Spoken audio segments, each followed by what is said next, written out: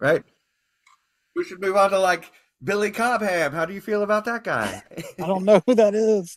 Oh, Uh, he played for Mahavishnu. those first two Oh shit. Mahavishnu albums. Yeah. Okay, well I've listened to those for sure. Oh yeah, Some of, Birds of Fire is one of my favorites. yeah, yeah. And That then was Yeah, and then Birth he, of that was Fire and what's the other one? Flame something flame. inner Yeah. mountain mount, flame. Wait, mounting. I think inner mounting. I I could be wrong, but yeah.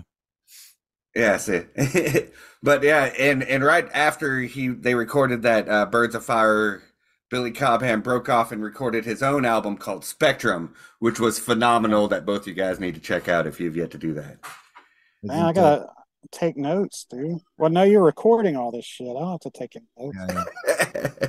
Okay, so let's jump into this. Uh, Welcome to my new show that I'm gonna try to test out here tonight. I'm gonna expose you guys to some music that you may or may not have heard of, most likely not. Uh, and then after we give it a nice listen, we'll discuss it a little bit. Talk about the merits of the composition and maybe the quality of the recording. The production. Uh, and let's see if I can figure out how to do this real quick. Like I said, I didn't get to run this for a test run like I was wanting to, but it should be fine. I should just be able to share it just like this. Yeah, I'm excited about it. Yeah, yeah. I'm always excited to find new music. So Yeah, it's weird because sometimes I'm not like that. I'm just like I'm full right now. Like my head's full of music. I can't. Lately, man, that's all I've wanted to do is just even in my own record collection, I'm discovering stuff that I didn't give enough attention. And Yeah, I've really been digging your show you've been doing once a week. Your oh, Doc Burger's picks of the thanks. week. I'm ready to do the next one tomorrow. Got all my records that I've listened to this week, and it's gonna be fun. I'm nice. about to do a deep Zappa dive. My buddy just is about to sell me 10 of his Zappa records. He needs some money, and I need to buff out my collection. So, Fun. And but I'll have to apologize to your viewers. I'm out at a soccer field at my son's soccer practice, and there's like trains and cars and insects. So oh there's noise. Then just you can edit it out. yeah, I don't. and that reminds me, I haven't even done an introduction of you guys yet. It's like, welcome to Billy Bob's new show. We're gonna react to some music. Today's guest we have Chris Bogen and Michael Stone. With, both of you guys are well-rounded, merited musicians. That's kind of why I picked you guys because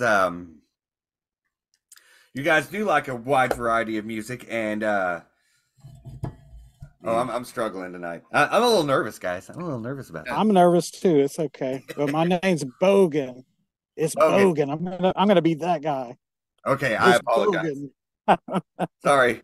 I'm also a Um, little dyslexic, so I have problems reading shit. But so it's I okay. always like some of the bands. I don't even know if I'm pronouncing right. Like I almost picked the band Probably Appease Me, but then I realized, am I even pronouncing that band name right? It's like so. Believe me, I understand.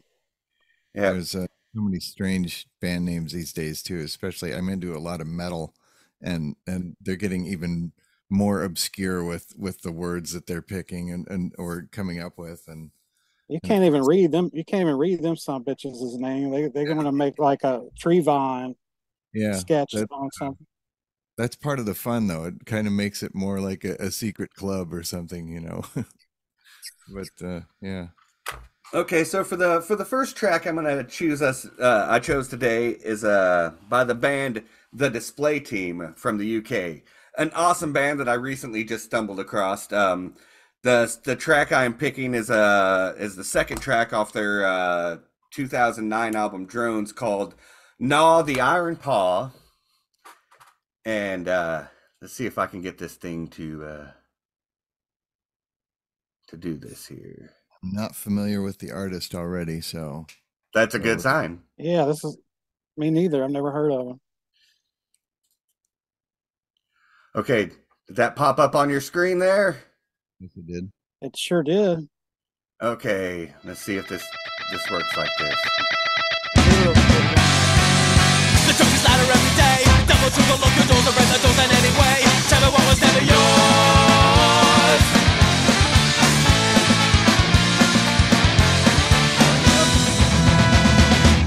The bleeding throat of this has lived for centuries, and though we bleed it on, it's harder. And it can't be escaped no matter where you choose to go on your holiday. We are the crews of the aeroplanes and the ships and your limousine chauffeur pissing on your tits.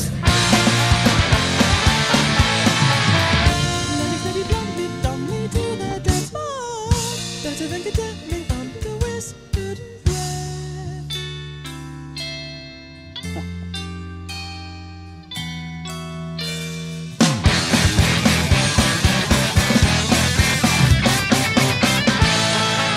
Dismantle everything and start again.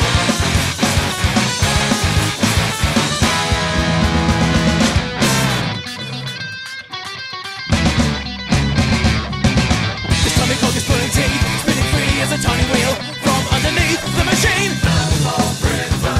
Transitions over and out.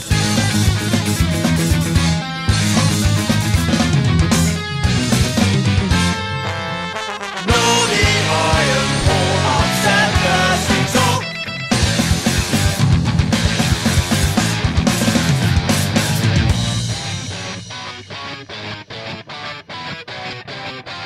And with the old and with the new, tear up the blueprints and refine stones, the minds and steps to lead, make history the county soul. And with the old and with the new, tear up the blueprints and refine stones, the minds and steps to lead, make history the county soul.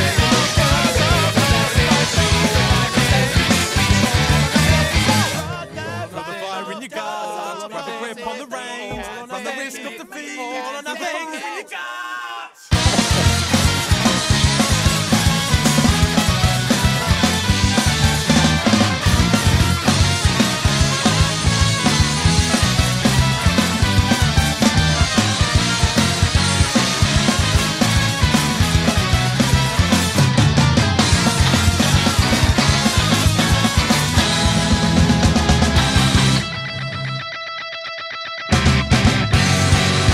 The strongest ladder every day. Hero, how the rules are changing. No more privileged position over and down in transmission.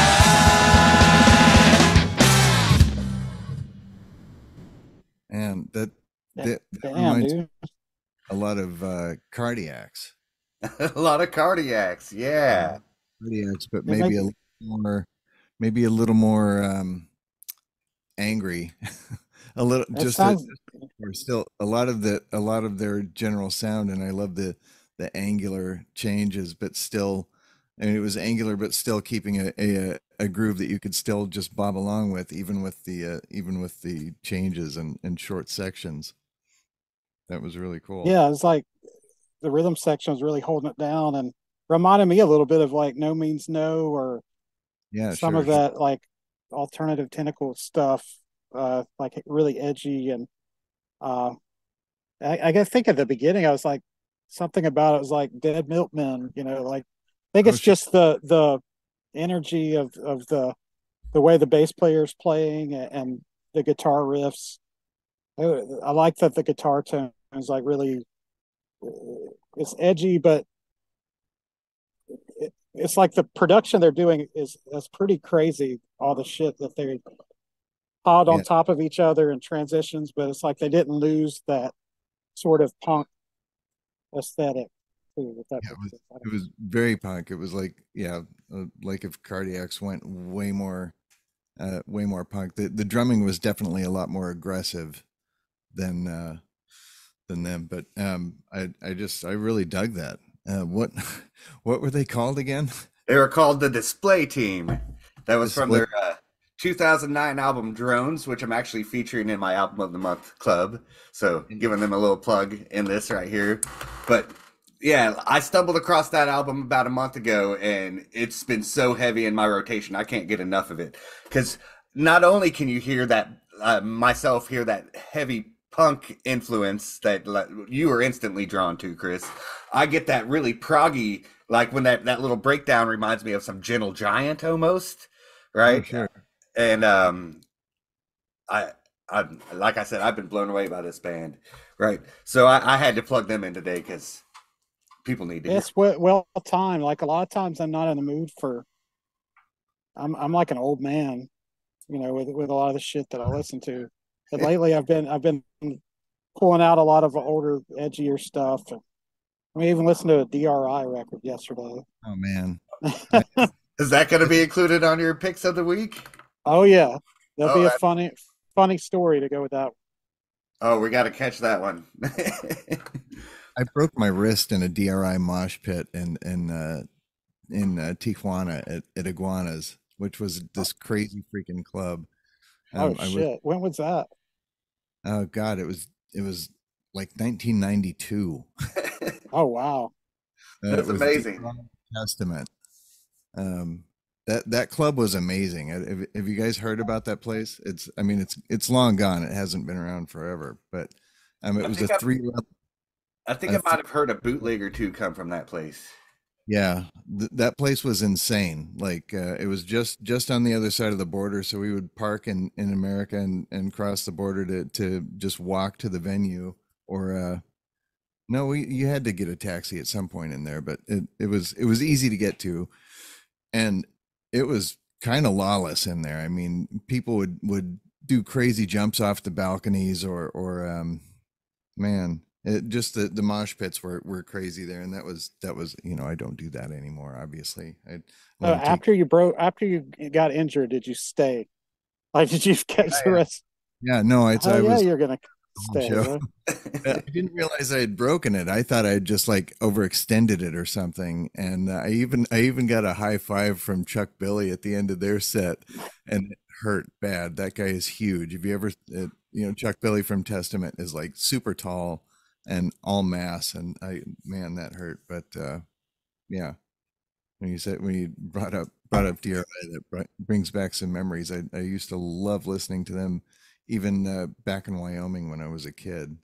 Yeah, I was in Mississippi growing up, and they were one of the first kind of like, I'm going to go to the alternative section of the record store.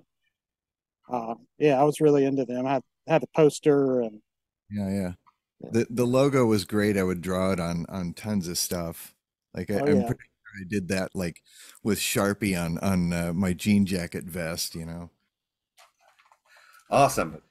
So it was really cool. I added a display team to my that album to my Apple Music because I'm going to check out more of that. So what was it? Which song was that? That was track 2, Gnaw the Iron Paw. But the whole album's great. You're going to dig it. Yeah. So I've got it in there now. I'm going to check it out. Okay. So for the next track, I chose the band Ha.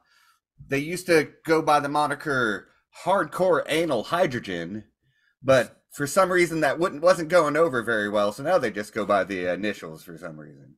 All right. Well, funny story behind that is I've loved this band for some years, and but my YouTube music, it remembers every search I've ever put in there. I could put in a band that I haven't typed in there in 15 years, and it'll pop up like I recently searched that.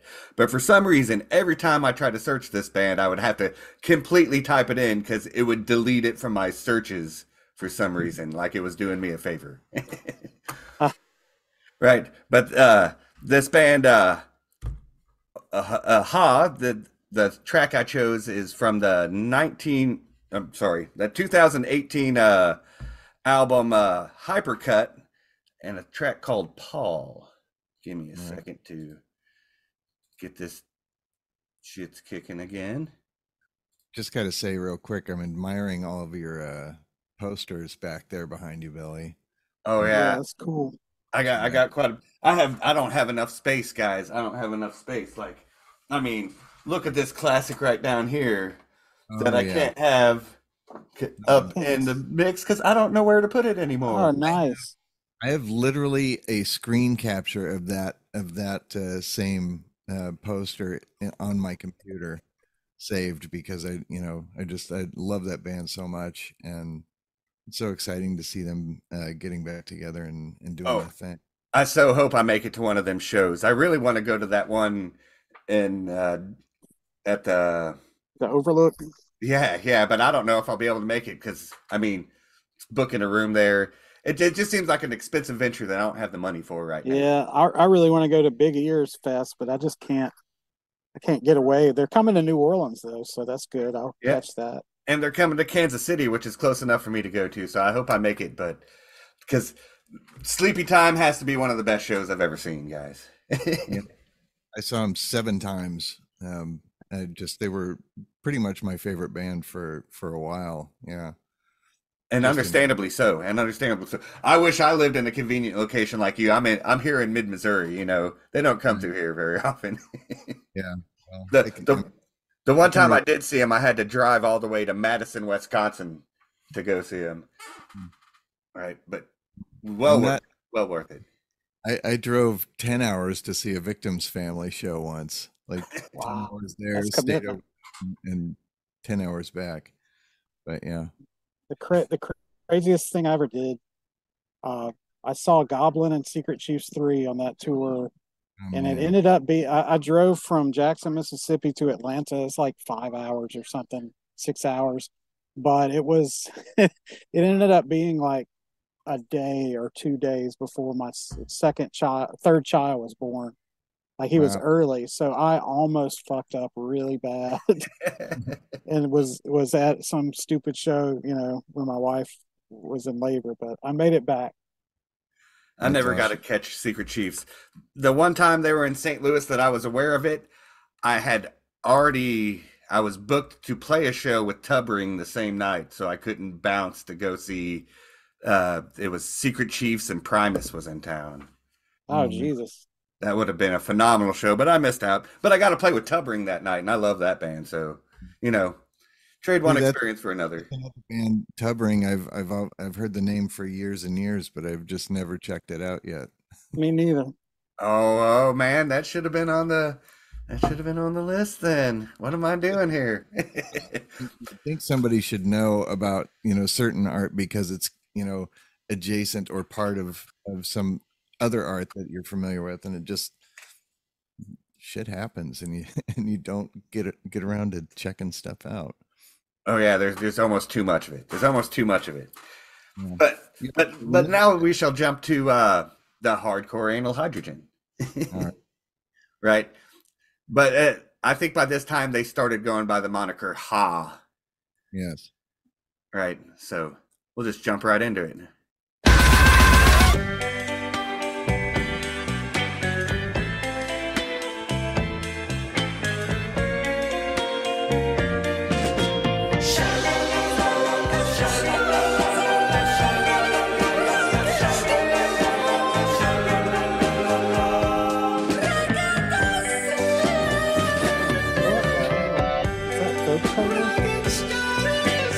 I'm pretty sure there are no actual vocals to it.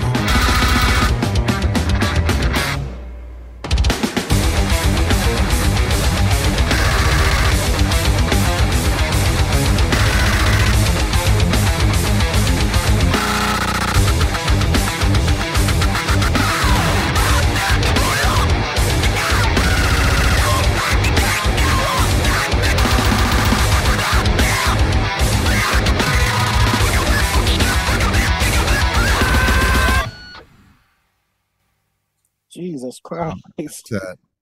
So I'm getting like, I mean, that's the kind of stuff that is right up my my preferential alley. It's freaking. I mean, we've got combinations of all kinds of different styles. I'm hearing that would pair very well with like Igor, but it also would pair well with like have you heard Disfiguring the Goddess? No, Uh, no, no. the Disfiguring the Goddess is as an EDM guy, a DJ guy that goes by Big Chocolate when he's doing EDM, but he also does this extreme death metal that's similar to that. It still has some of that little keyboard and ethereal kind of ambient underpinnings with it when it gets really heavy, and it's the whole thing is just heavy as hell. All guttural vocals and just mean chunky guitars and ridiculous programmed drum lines. Yeah, And there was a lot of that kind of thing going on here. Not, I mean, the drum lines were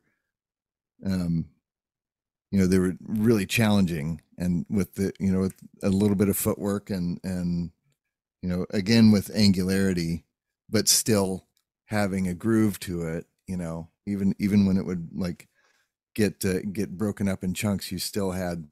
There were a couple of spots where I felt that it took a hard turn, but it was all very engaging, and I loved the aesthetics of the different styles that they were working in.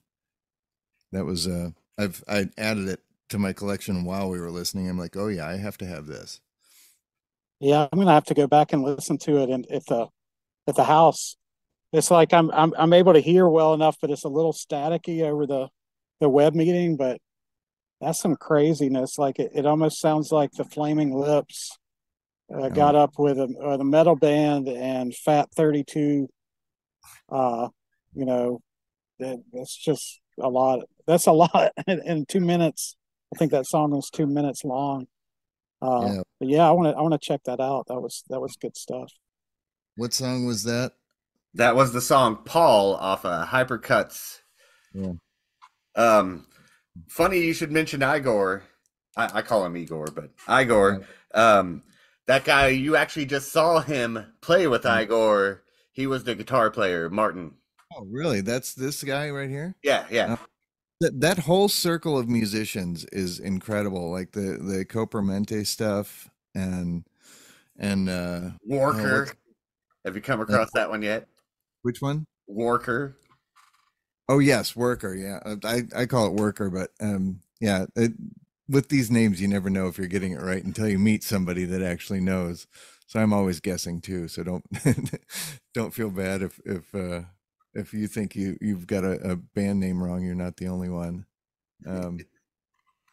But yeah, wow. Okay, yeah. That whole circle of musicians is just incredibly talented. Yeah, their most recent album, Chimera Monstera, Yeah. is pretty phenomenal. I highly recommend it as well. Nice. Well, yeah, that's another one I've seen that's been popping up in like my socials feed, and that's another one that I'm like, hey, that looks interesting. I should check it out. Yeah, you really should. You really should. We all should. We all should. Yeah. Well, I was gonna choose a Cardiac song for the last one, but it appears you're already well familiar with them.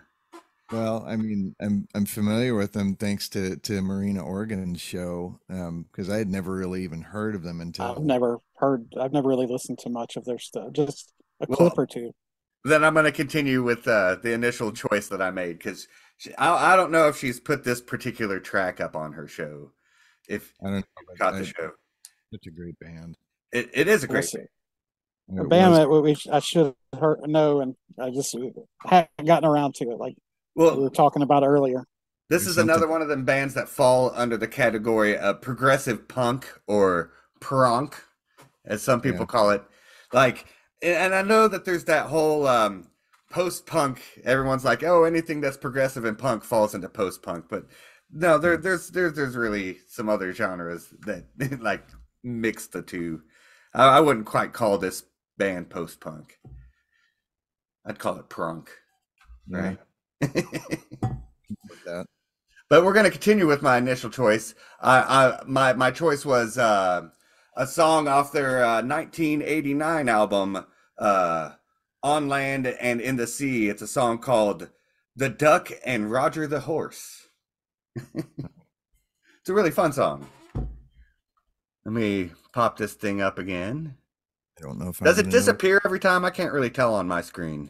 No, it's smooth transition. There it goes. All right. Okay, here we go. I'll give this one a little more volume. The production back in the day wasn't as...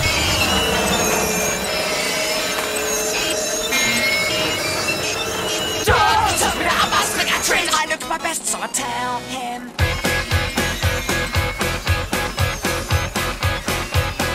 Scrub ahead of me, maybe less than me. I'm a different man, so decide.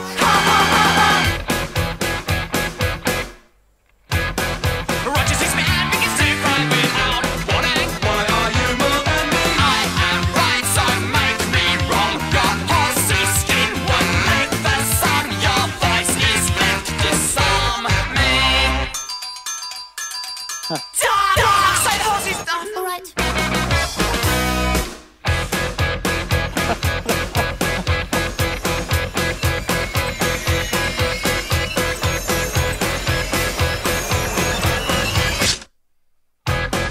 Sing with your heart, don't be satisfied with morning dances you deserve. We are full of horsey love, but we won't pull it and shove your faceless in this army.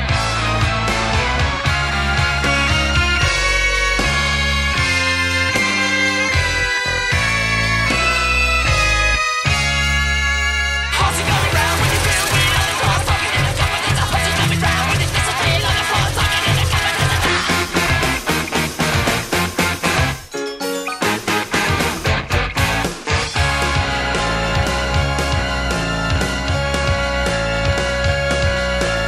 Mr.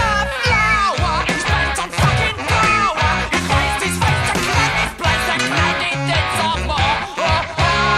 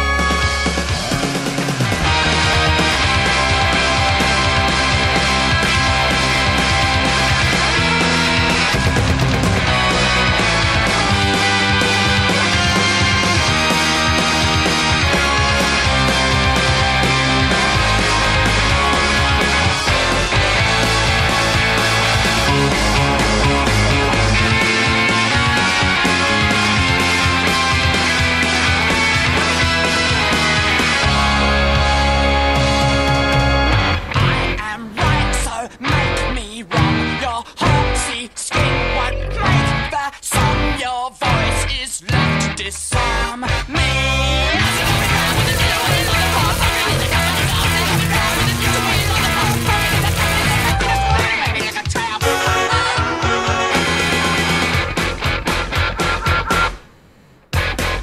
Be kind of bird, be just sleepy. Won't be long, but don't be sad when there is nothing left.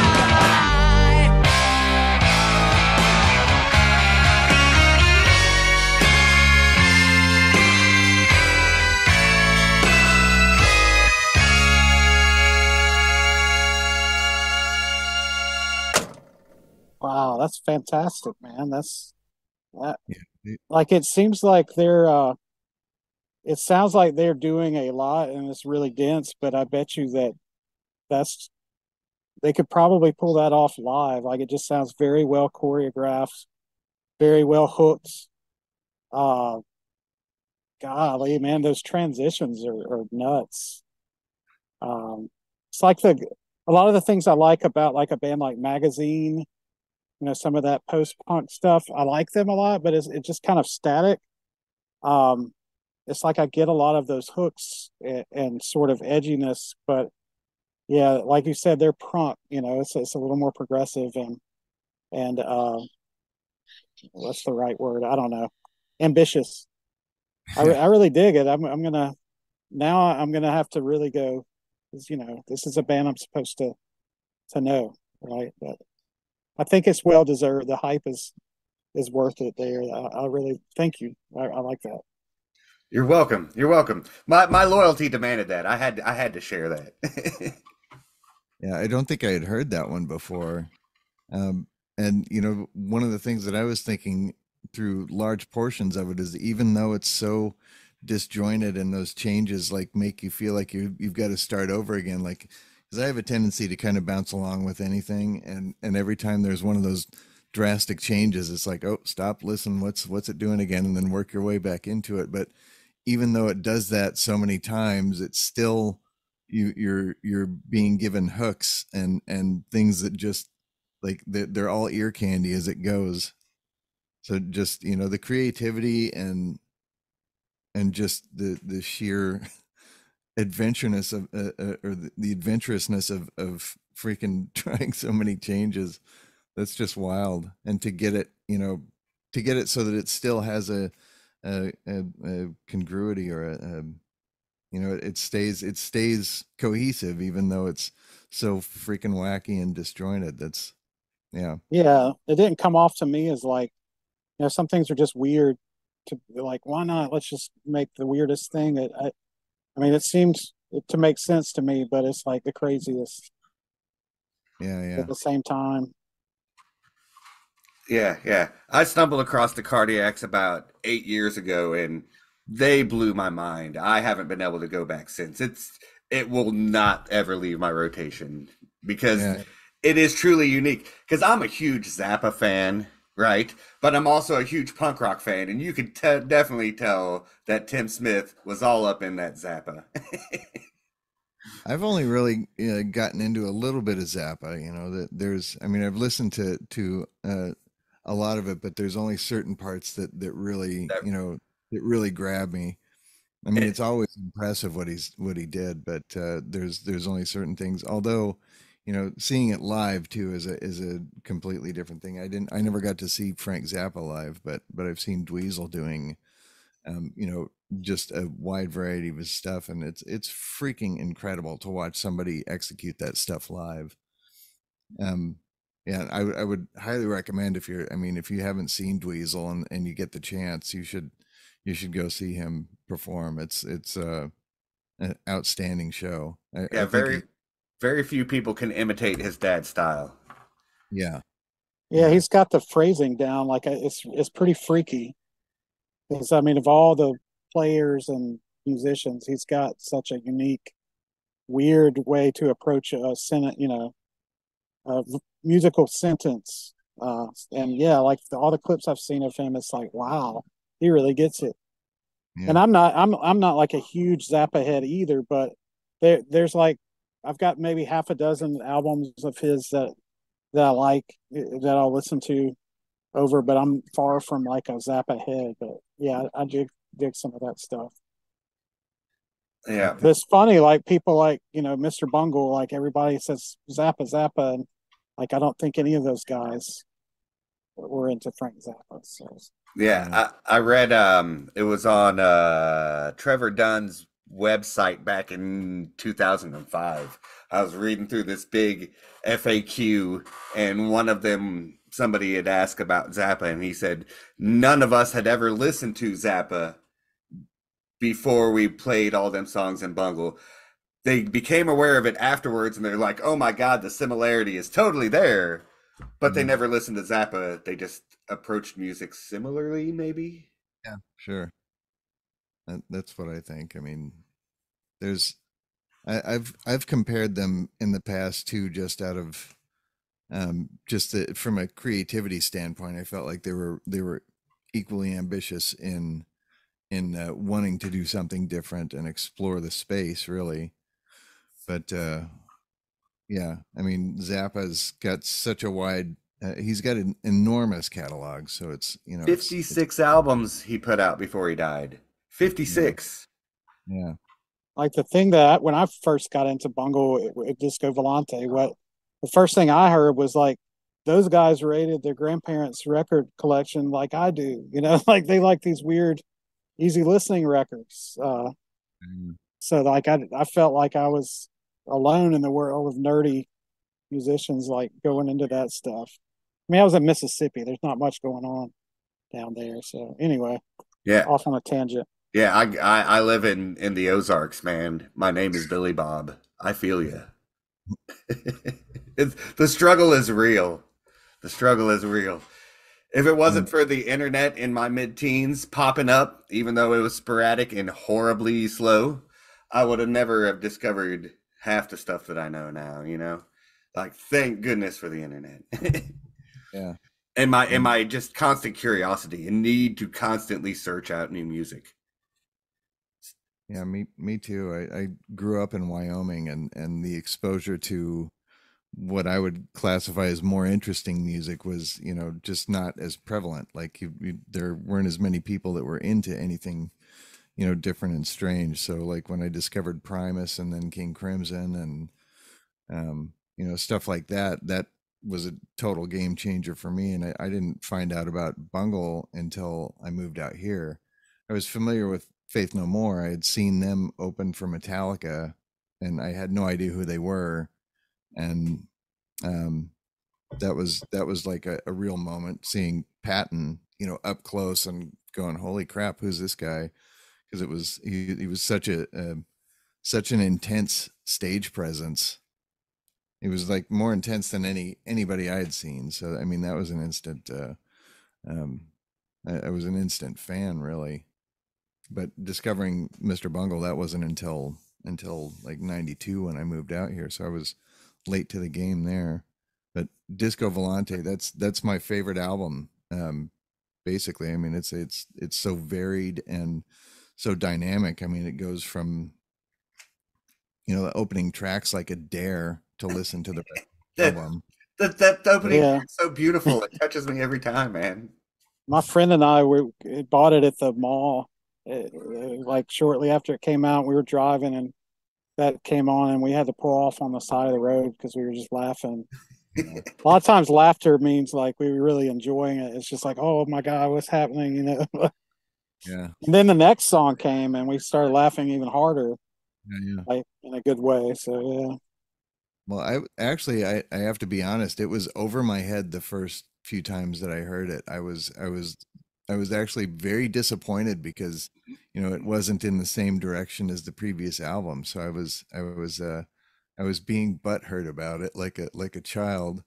And a couple of weeks later, I was drawn back to listen to it more, and I started to get little bits of it. And the more I listened to it, the more I had to listen to it. So it literally, it was over my head when I first listened to it. I was like, I have no idea what's going on here.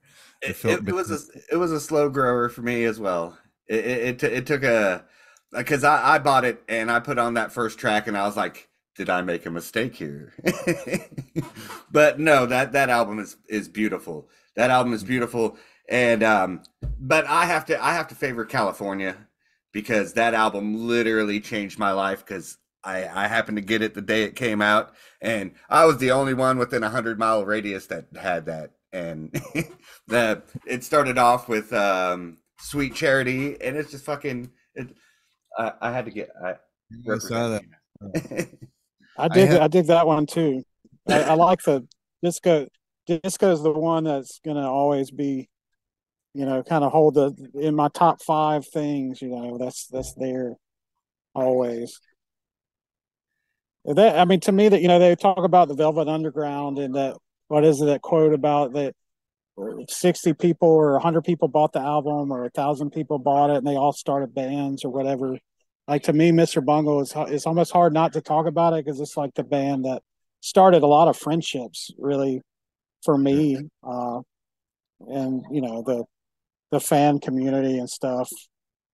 So yeah, good to put in a word for the Bungles.